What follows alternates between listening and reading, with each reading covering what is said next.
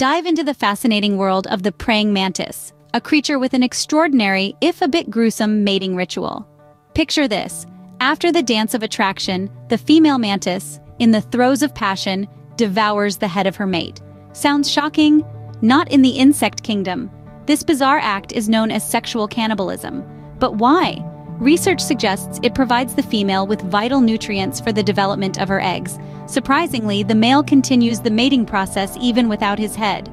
Nature is indeed full of wonders and oddities. Stay curious, keep exploring.